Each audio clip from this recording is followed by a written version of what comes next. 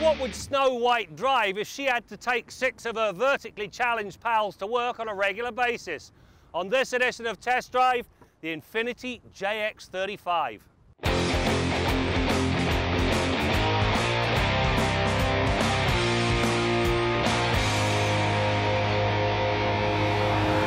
The Infiniti JX35 is based on Nissan's D platform, the same one that underpins the Murano and Quest.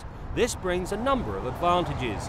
Until its introduction, if you wanted to accommodate sleepy, dopey Doc et al., the only Infiniti to fit the bill was the hulking QX. It's a monster and a brutal gas hog. The JX brings almost the same amount of interior volume without that attendant penalty. This very clever seat mechanism really does ease access to the third row seat. The problem is when you get back here, not very comfortable. The seat sits very close to the floor, which forces your knees up at an ugly angle, and there really isn't a whole pile of headroom. As third row seats go, it's about the same as most of them. You just have to think of this, an emergency place only. The JX35 is powered by Nissan's sweet 3.5 litre V6. In this application, it spins out 265 horsepower and 248 pound-feet of torque. This is enough power to motivate the 2,005 kilograms of leather-lined opulence with the desired alacrity. The power is relayed to the road through a continuously variable transmission and all 4 wheels. The latter does a very good job of distributing the power to the wheels with grip in a seamlessly quick manner. I hate continuously variable transmissions or CVTs because of the motorboating effect. Basically, if you roll into the throttle, the engine goes up to about red line, and there it stays until either the driver submits or finally gets to his desired speed. Now this thing, it too has a CVT, but in this case I could actually live with it because it has a true manual mode. That minimizes the oral assault on your ears. No, it doesn't do much for performance, but it sure does for peace and tranquility. Infiniti's drive mode selector allows the driver to choose between normal, sport, snow and eco modes. In all cases, the system remaps the throttle and alters the shift points according to demand. Forget the economy mode unless fuel economy is paramount.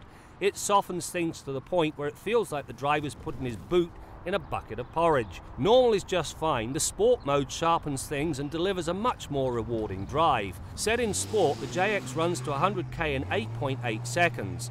Far from pulse quickening, but enough to keep up with the morning commute. The cabin of this JX35 has been finished off very nicely.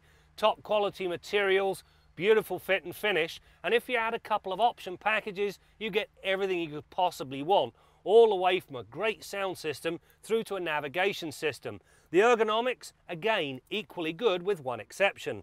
Down by the driver's left knee, there's a whole bunch of buttons that are not easy to access. When it comes to the handling side of things, the JX35 feels as big as it looks. The softer, comfort-oriented suspension gives rise to a fair amount of body roll when the JX is pushed, and it tends to slip into understeer even if the driver gets mildly aggressive, and this is in spite of the oversized 235/55 R20 tyres. Having explained all of that, given its crossover station in life, the JX handled pretty much as expected. It's sharper than the Buick Enclave and Lincoln MKT, but lagging the Acura MDX and Audi Q7 in terms of its overall handling.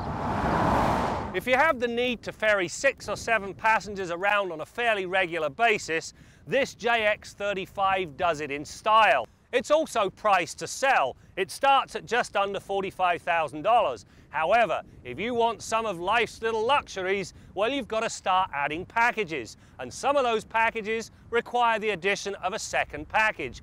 In the end, this thing gets fairly expensive. This test vehicle, almost $13,500 worth of options on it. That moves the price from affordable to fairly pricey.